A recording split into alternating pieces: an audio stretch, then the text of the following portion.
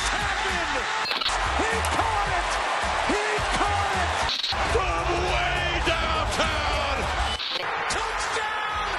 Unbelievable! The impossible has happened! Drives one, deep left field. That's one of the goals of the season if I've ever seen one. That goes up there, back near the wall. It's out of here! Touchdown! The greatest of all time! There's still the accuracy and the execution.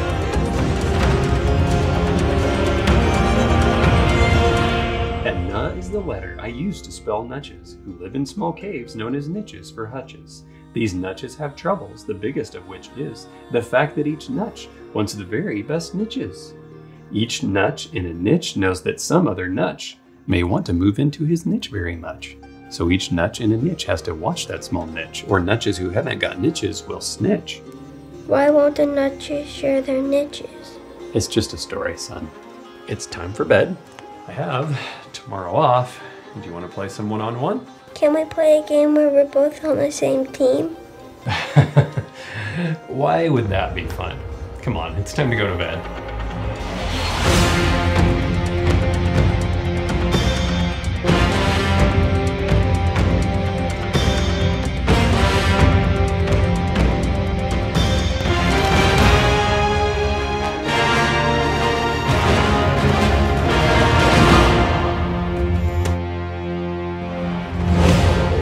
As a child, I often wondered why everything in life needed to be competitive to be fun. In the lunchroom, the popular kids sat at the front of the table. The window seat was a coveted spot. The kids were praised for getting the best score in the spelling bee. And above all, kids competed to be the best in any sports season. As an adult, my fun was knowing that my desk job could be taken over by the new employee that I was training. Every day traveling to work seemed like a day in the Indy 500. And I know friends that are divorced now because they found someone better. Better cars, better homes. Everything seems to be keeping up with the Joneses, as if the Joneses are in competition with us. Good morning! Morning! Good morning! Where do we learn all this? What actions in our lives trained us to think about becoming the greatest among others? Could it be that the educating in this type of superiority begins in one of the most inconspicuous places? The kid is a L7 weenie. Yeah, Oscar Mayer even. Footlong! Dodger dog! A weenie! As a child, I would often wonder what the big deal was about proving your team was the best. It always became a yelling match after recess. We would all run down the hall and find the water fountain. You see that play? That was awesome. We almost destroyed them. Tommy lost the game for us all because he dropped the ball. It got knocked out of my hand. That wasn't the first ball that was knocked out of someone's hand. But what was the difference between how he reacted and how a professional athlete reacted? Sports psychologists Thomas Tucko and William Brunn said, competition is a learned phenomenon. People are not born with the motive to win or be competitive. We inherit a potential for a degree of activity, and we all have the instinct to survive. But the will to win comes through training and the influences of one's family and environment. Could it be that competitive sports are intrinsically designed to focus our minds on works-based superiority, and winning and losing psychologically creates a prideful or revengeful character?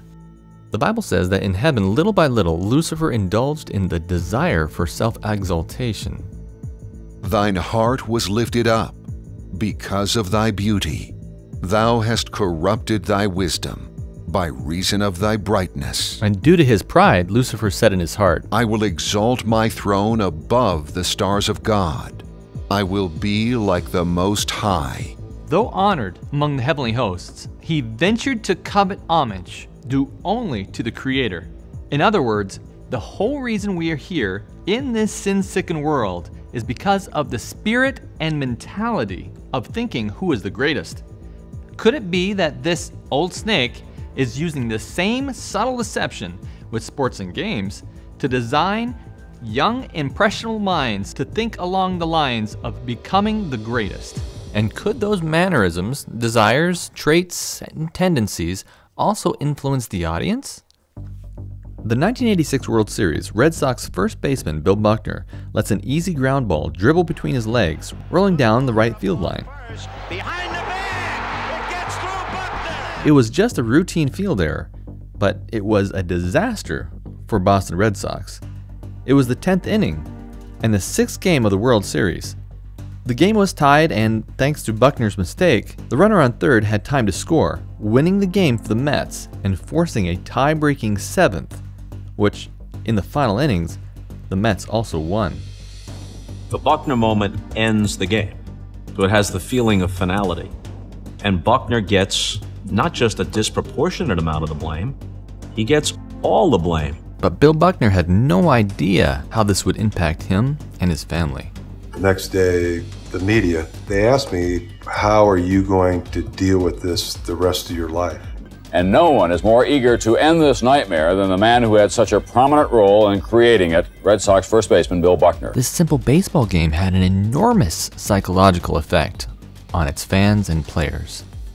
I almost sought psychiatric help after that series. I was lying awake at night, wondering, why was it that I was still so upset? Because it's not just a game. Your heart is into it. Right. Well, I'm from Boston, so no matter what you do to Bill Buckner, it's not bad enough. That's it's just you can't overrate what happened there. You broke the hearts of people in 6 states. It was not all his fault, but ball didn't go between my legs, went between his legs. Bill Buckner doing one of these. What can I tell you? Bill Buckner, every time I turn around, his team's getting between his legs, and he couldn't. And Billy Buckner got his pants adjusted so he could fit 3 balls between his legs. Keep his eye on the ball. End of the World Series. We've been waiting for decades to try to get a championship, and this lets the ball go. Bill Buckner can rock hell. Is this the type of character that adult sports instills into its fans? What are the children learning from one of the most watched games of the year? Bill Buckner became the lone symbol of Red Sox futility. Obviously, the New England fans were upset. They felt like something got taken away from them. And it's almost like they're on the team.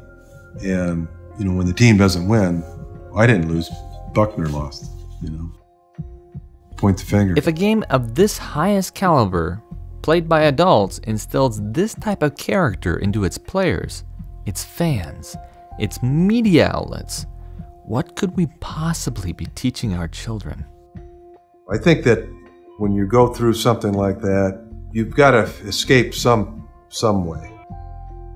In 1993, Bill Buckner moved away from Boston for good. But it's not just the players that are on the receiving end of the hysteria that competitive sports throws people into. Steve Bartman was sitting in an innocuously slow game of baseball when a foul ball flew towards him that changed his life forever. Steve Bartman apparently deflects the ball. It lands at my feet, and one of the guys I'm with picks up the ball. Pryor immediately turned to the umpire and pointed at the fan. The umpire's all over it. The umpire right down there, Mike Everett's on the play. That's awfully close to fan interference right there. If Alou has to reach into the stands, it's fair game for the fans to catch the ball. If the fan reaches out over the field, then it can be ruled fan interference. That is very, very close.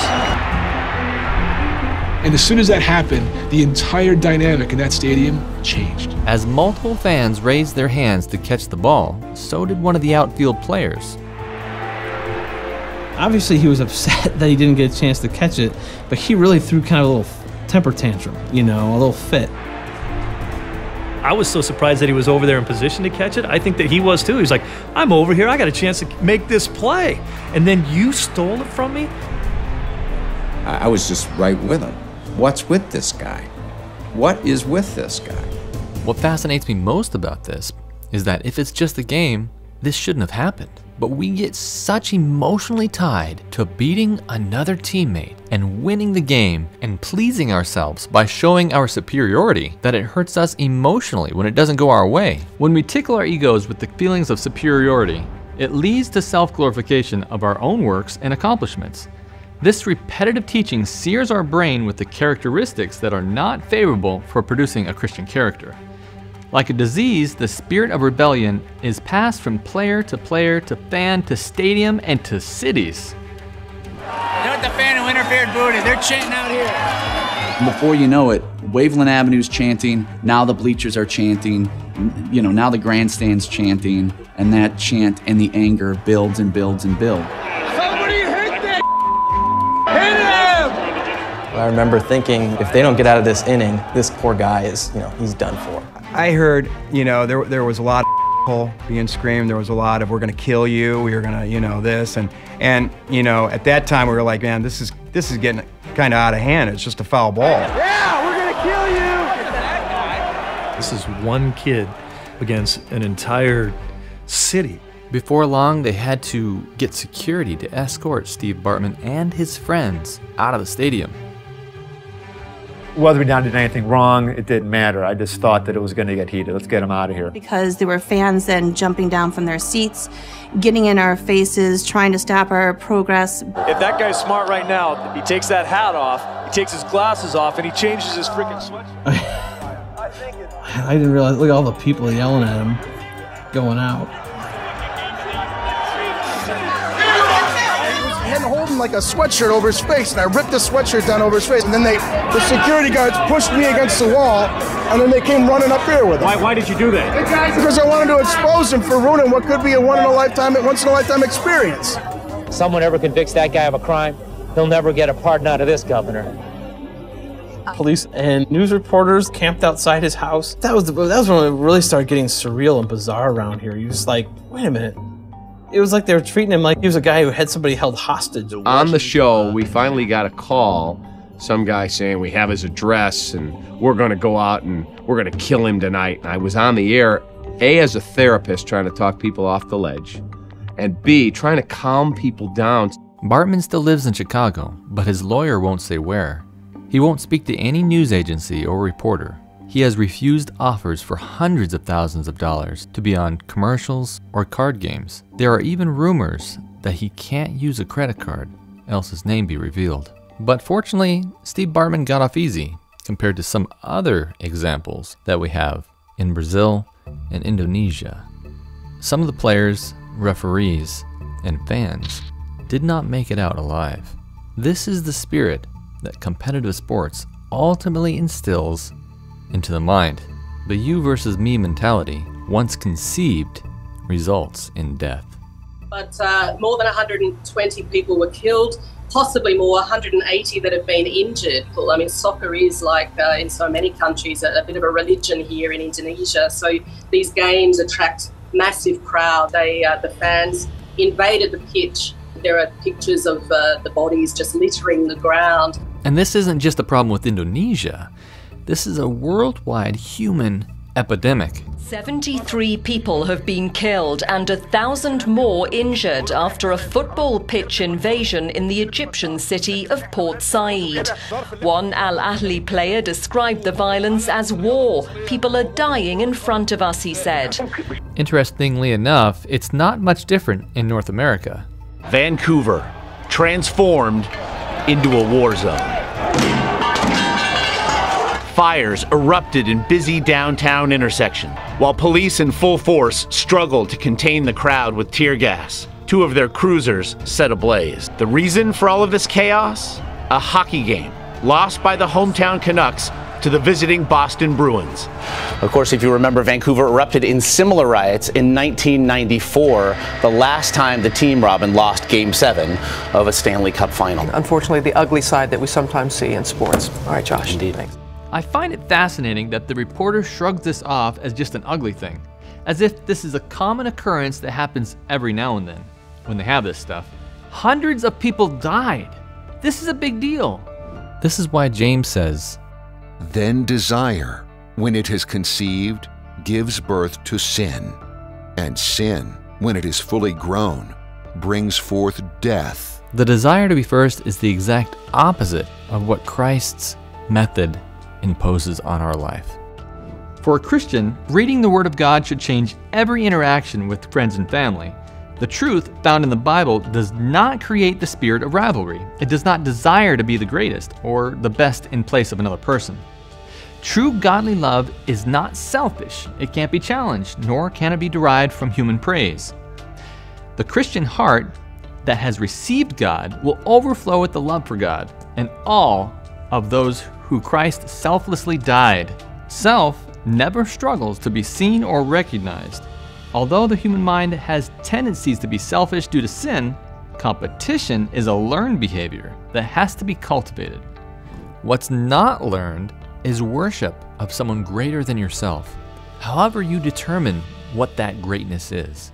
That type of worship is not according to the Word of God and is condemned by the Lord Himself.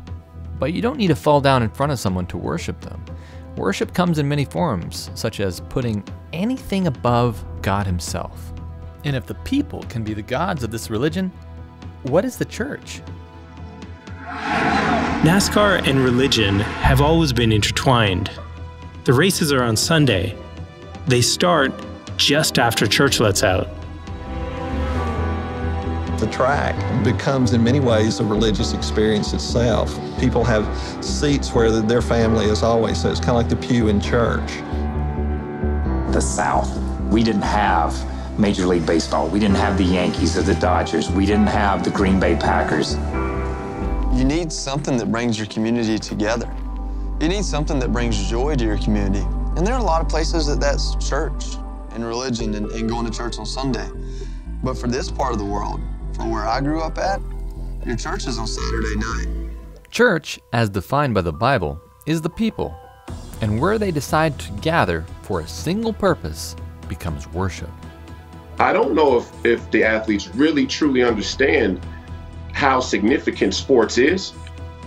And I'll take it even a step further. I think sports has become the new religion. I think in the rise of atheism and the resignation from faith in God, that sports and sports figures have become the new religion. And with that being the case, it's even more significant to pop culture and the overall spirit of our society. So if sports is the new religion, what kind of characteristics can we see within that religion? The New Zealand All Blacks are the greatest sports team in the world. Since 1892, they've won 77% of every game they've played. They've won 3 of 8 Rugby World Cups and have never been ranked lower than 2nd in the world. They are gods of rugby. At the heart of their team identity is a sacred ritual gifted to them by the indigenous people of New Zealand. There's rituals in religion, and there's rituals in sports. Were there rituals that you did before a game? Yeah. I had a lot. I'm a little embarrassed by some of them. I mean, you know, LeBron does like that, and my thing, I like to take the program, and I would just look at all the pictures of my teammates and the other team. Any superstitions going into the game? Any special thing you carried into the game on Sunday? I did. You know, I've learned a lot from my wife over the years.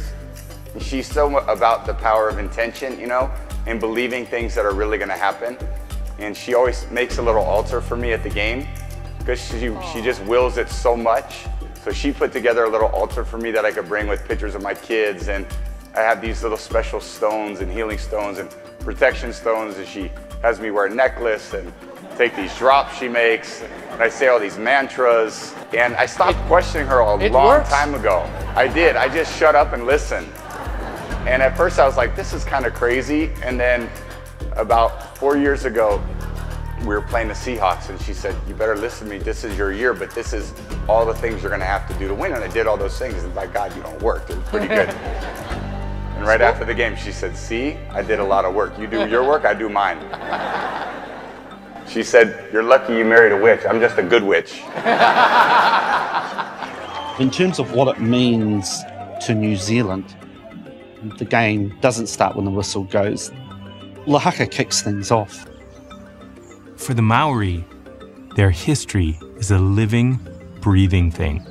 It's a vibrant and pulsing power of ancient ancestors and dormant gods they believe can be harnessed and channeled into greatness.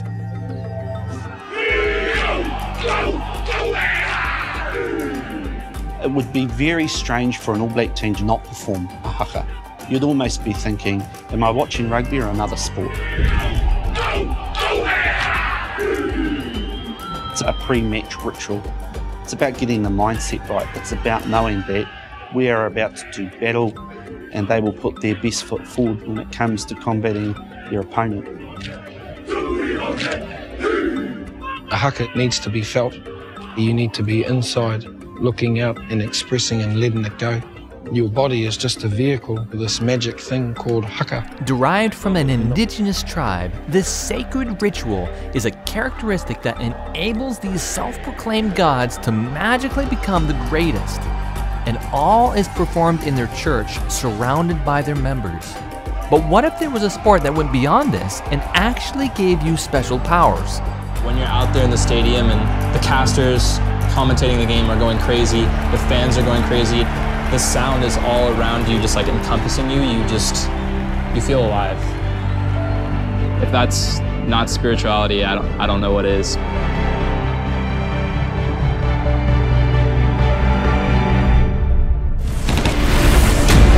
Esports in many ways look like religion.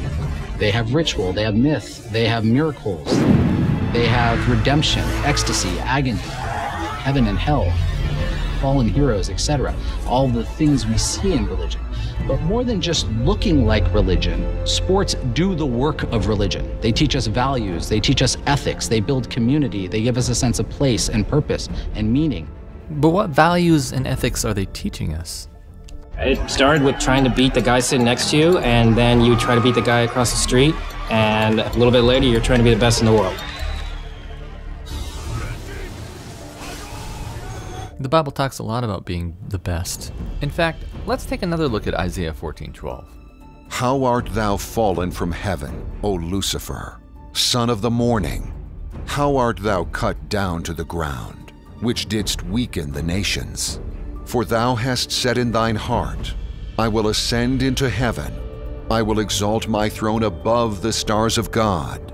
I will sit also upon the mount of the congregation, in the sides of the north. I will ascend above the heights of the clouds. I will be like the Most High. Although the Bible talks about winning salvation's race, the race has nothing to do with replacing another man or woman in heaven with your own achievements. God's methods are never established by works-based superiority, but it is the deceiver, the devil, that wants to give you the power to obtain your own Godhead, if that were even possible. Practitioners of esports also have avatars where they become gods in their own domain. Esports are a way for them to reenact these myths in their own life, in their own way. They are now the superheroes. They are now the mythological figures. And perhaps fight against the immortal God himself. Gaming off to a lead in game 1 against Immortals. Right now, Darshan is going to finish the game. CLG gonna look for the Nexus. They will take it. While players of competitive sports are not openly satanic, the characteristics they are instilling in their characters deceptively massage their egos and lead them step by step to self-glorification, the same way Lucifer did before he was cast out of heaven. While in present day, many that espouse an openly satanic worldview will tell you that it's nothing like the Hollywood caricature. The primary characteristics found in Satanism is actually how most people live most of the time. Anton LaVey, a Satanist who wrote the Satanic Bible, understood this concept and revealed one of the most essential parts of Satanism is climbing the ladder to superiority. As a Satanist, knowing this, realizing what his human potential is, eventually, and here is one of the essential points of Satanism, attain his own Godhead in accordance with his own potential. Therefore, each man, each woman is a god or goddess in Satanism. Jesus taught in Luke 14:7-11. When you are invited by anyone to a wedding feast, do not sit down in the best place, lest one more honorable than you be invited by him.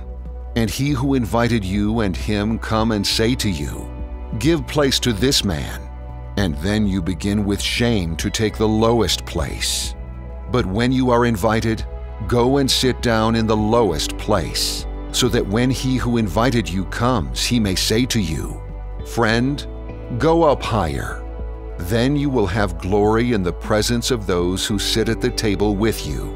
For whoever exalts himself will be humbled, and he who humbles himself will be exalted.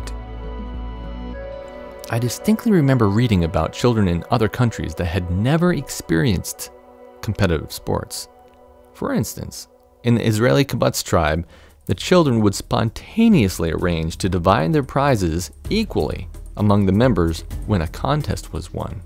The Mexicans tribe regarded the envy and competitiveness of sports as a minor crime, and the Tangu create entertaining games in which the object is to come to an exact draw. The most interesting one of all was the Ubuntu tribe. One day, a Western anthropologist went to Africa to study the social behavior of an indigenous tribe. He proposed a game to the children, and they willingly agreed to be part of it. He put a basket filled with fruits underneath a tree and made the children stand 100 meters away. Then he announced that whoever could reach the basket first would win the whole basket and could eat all the fruits by him or herself. He lined them all up, raised his hand to give the start signal. Ready, set, go. Astonishingly, at go, the children took each other's hands and started running together. They all reached the basket at the same time. Then they sat down in a big circle and enjoyed the fruit together, laughing and smiling the whole time. The anthropologist could not believe what he saw, and so he asked them why they had waited for each other, as one could have taken all the basket for him or herself. The children shook their heads and replied, Ubuntu. How can one of us be happy if all the rest of us are sad? The children understood better than any other Western culture, how can someone win if winning means that someone loses? The goal on earth is to help others, not to become the best. Ironically, tribalism that existed in competitive sports did not exist in some of the most disconnected tribes. Which culture would you rather grow up in? One that has been taught to cooperate instead of compete, or Charlie Sheen's life of winning? Winning in what sense? Just winning, just being happy. Because some would just say winning. that you're defeated now. They can say that, but what kind of car are they driving? What kind of girls are in their home? I said girls. I'm gonna live my life the way I want. I'm gonna win inside of every moment, and they can just find the most comfortable chair in their small house and sit back and enjoy the show.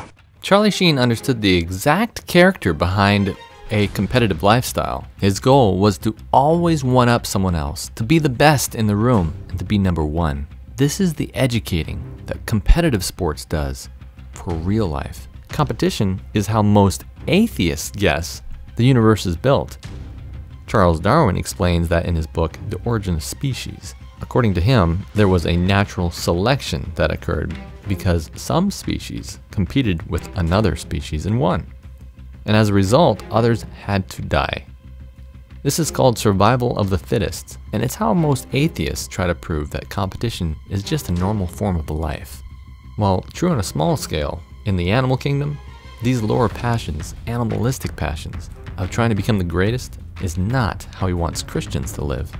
As I grew into my high school years, I began to attend my friends' basketball games. I was friends with some of the cheerleaders at a local high school whom were playing the rival team that night. I learned that cheerleading wasn't what it showed in the movies. Their actual job was to distract the young high school boys by standing at the team's goal and trying to get the attention of the other team members by using their bodies. Teaching young underage women how to move their bodies to get the attention of other men, that's not called being a coach, that's called being a groomer, and is probably the reason why so many coaches in the cheerleading field wind up in prison. A new USA Today investigation uncovers nearly 180 individuals affiliated with cheerleading who have faced charges involving misconduct with minors but weren't actually banned by the sport. Much of the arrest of a Central Coast cheerleading coach. Police arrested Tahiti last week. Was a volunteer coach with the Monterey High cheerleading squad. Brandon cheerleading coach remains in jail a day after he was arrested for the arrest of a cheerleading coach on charges of child molestation.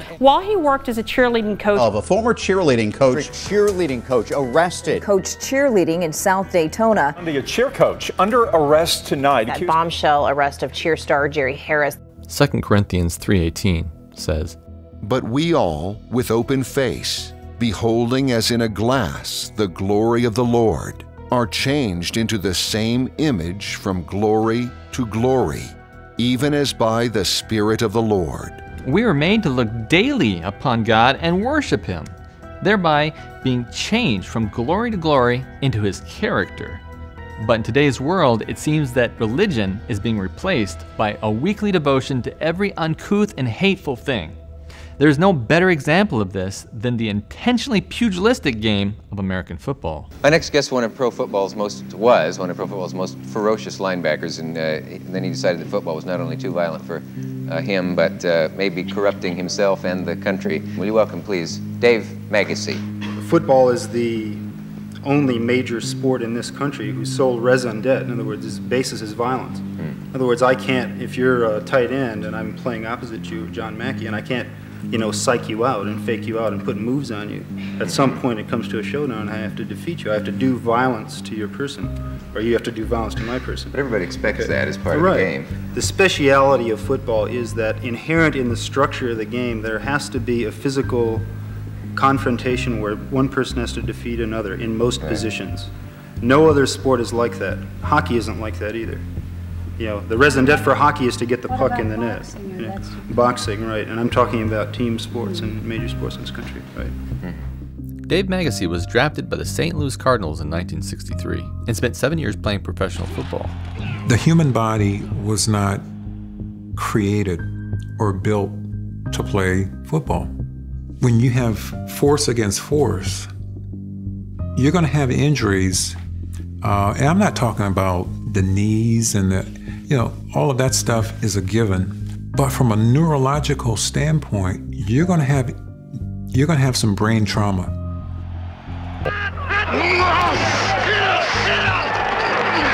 They love that hard-hitting, punishing, brutal defense that they played.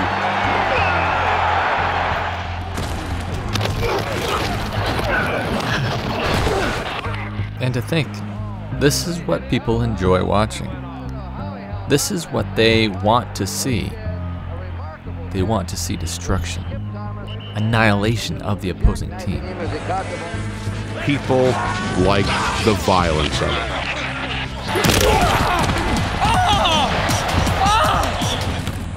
And it became part of the popular jargon. He knocked him silly, knocked him to the moon. There's no question the NFL marketed that violence. That's what we love about the game. The NFL's own highly crafted film productions celebrated the violence and the spectacle. Dave Magacy reveals in his books that most players didn't want to go to play the game. They were doing it because it was their job. Some players hated it. He wrote in his book, "We were really fired up and felt we were going to annihilate them. I particularly didn't want to see their faces, because the more anonymous they were, the better it was for me. And I'm sure most of the other ball players felt the same way. They were the faceless enemy we had to meet." After winning the Super Bowl, George Leonard said, "Tom Landry is still aware of his mask of fear, even after winning the Super Bowl. The problem is this, even after you've just won the Super Bowl, especially after you've just won the Super Bowl, there's always next year. If winning isn't everything, it's the only thing. Then the only thing is nothing, emptiness, a nightmare of life without ultimate meaning." So what is the only thing missing from a religious ceremony that in God's eyes is meaninglessly wasting time, teaching bad characteristics, and damaging the holy temple of the body? The same thing in every church service. Music. If you had to choose one of the most watched television programs with simultaneous eyeballs watching it, you'd have to pick the Super Bowl. It's pretty much near the top. No other program garnishes the viewership like this highly anticipated night. Roughly 100 million enthusiastic viewers tune in, many of them with a super heightened state of emotion. It's one of the reasons why each 30-second Super Bowl commercial sells for a whopping $5+ million.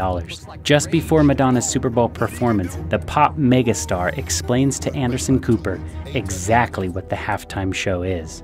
Are you nervous about doing the Super Bowl? Oh my God, I'm so nervous. You have no idea. I am. Really? Yes. Yeah. I mean, First of all, it's the Super Bowl. I mean, the Super Bowl is kind of like the Holy of Holies in America, right? So, like, here I am. I'm going to come into the halfway between, like, the church experience, and I'm going to have to deliver a sermon. Madonna kicked off her performance with none other than an overtly occult ceremony, being brought out on a stage as a Roman high priestess or some sort of goddess. Her decor has elements of ancient Egypt, Sumeria, and even Babylon, and it resembles the Sumerian-Babylonian goddess Ishtar. Ishtar was a powerful and assertive goddess whose areas of control and influence included warfare, love, sexuality, prosperity, fertility, and prostitution.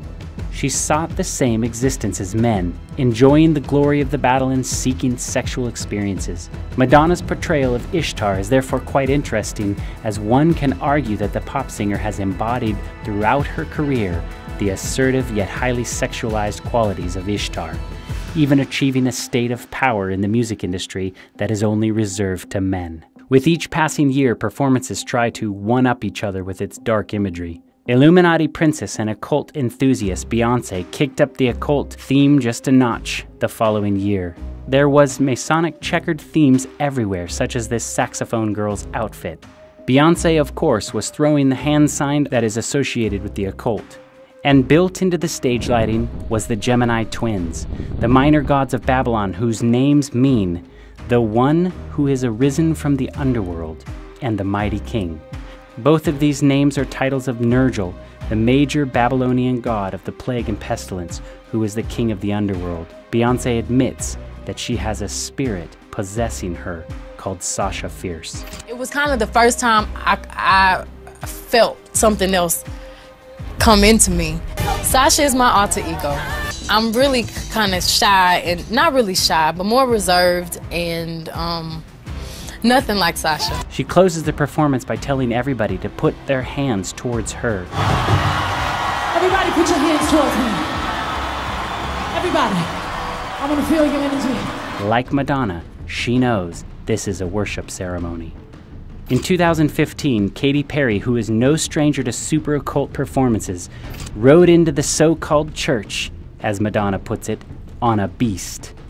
Note her outfit is reddish and appears to be on fire, very reminiscent of the woman riding the beast of Revelation. Then she hits the viewers with her highly inappropriate song called I Kissed a Girl and I Liked It. She then moves into a very kid-friendly looking set with bright colors and cartoonish characters dancing all around. As if to lower the guard of the suspecting parents, Katy Perry also has admitted to selling her soul to the devil to achieve her fame. I swear I wanted to be like the Amy Grant of music, but it didn't work out, and so I sold my soul to the devil. But it's not just occult imagery that is dangerous for Christians. Its overly sexualized nature of its dancers and lyrics is also a problem. With such performances, many of the songs promote a debaucherous lifestyle, and it probably is not a big shocker that the 2020 halftime show with J-Lo and Shakira would be anything different.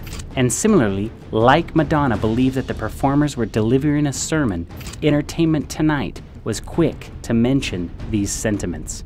Jennifer Lopez and Shakira took us to church with their electric performance at the 2020 Super Bowl halftime show. Yes, the Hips Don't Lie singer turned to the camera and blessed us. It's beyond like a blessing. It's just like, wow. The performance was highly inappropriate for any viewers, let alone Christians. When we focus our attention on the characteristics of this planet, we become like the characters presented. This is a law of the mind and body. And it's the exact reason Jason Brown decided that he was going to quit football altogether. At one point, number 60, Jason Brown was one of the best centers in the NFL. At one point, he had a 5-year, $37 million contract with the St. Louis Rams. And at one point, he decided it was all meaningless and just walked away from football. I'm living a life of entertainment, living a life of materialism, and I was ready to make that leap towards service. All Jason knew is that God was leading him away from football, so he left. My agent, he told me, he said, you're making the biggest mistake of your life. And I looked right back at him, I said, no, I am not. I asked Jesus, with all of the gifts, the talents, the resources, all of those blessings that you've given me, what can I do more so than anything else to be a blessing to our neighbors? And Jesus said, I want you to feed my people. Well, clearly you trust God because you've never done a day of farming in your life. So, this is a calling, but the tools needed for it you didn't have. I knew nothing about farming. And so the leap of faith is saying, all right, God, I'm going to walk in faith and not by sight. Everything that you've told me to do, even though I have no clue how it's going to be accomplished, I'm going to keep walking in faith every single day. In God, there is no failure. And so I said, all right, God, I'm taking this leap of faith, but I got to place my trust in you that this is the most epic trust fall ever in the world. And you got to trust that he's not going to let you down. And guess what? He's not. That's how awesome and loving he is. He says he has never felt more successful. Not in man's standards, but in God's eyes. But when I think about a life of greatness, I think about a life of service. Jason left all he had, millions of dollars, to follow Christ and the character he wanted to give him. People talk about their faith, and then there are people who live their faith. And he prayed to God, and he said, God spoke to him, and you hear, feed my people. Some people might just go out and donate to an organization. Wow. No, he literally is feeding the people. Jesus, the lowly, humble, meek Jesus, gave his harshest scolding to his closest friends when they fought against one another as they tried to become the greatest in his kingdom. Matthew 18:1-5 says, At the same time came the disciples unto Jesus, saying, Who is the greatest in the kingdom of heaven? And Jesus called a little child unto him, and set him in the midst of them, and said, Verily I say unto you, except ye be converted, and become as little children, ye shall not enter into the kingdom of heaven.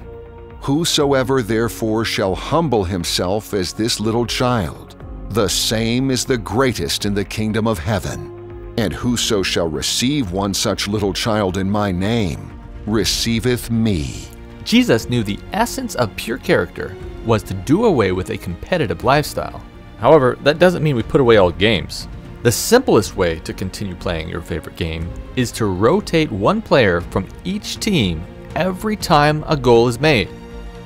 The simple exercise of playing ball is good exercise, but even tossing a ball back and forth can be overdone. We must give some of our leisure hours to our children to associate with them in that which amuses them. By this, we will win their confidence and cultivate their friendship. You know what? On second thought, we can be on the same team.